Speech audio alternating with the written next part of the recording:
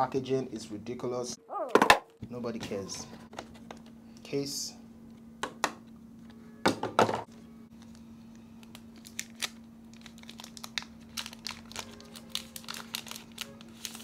This is the Iceland blue color. The back is pretty textured, so you can feel these lines across, and it's allegedly glass, but let's see if it's actually glass.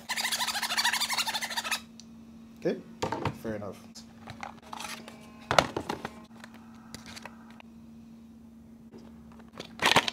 A 33-watt fast charger.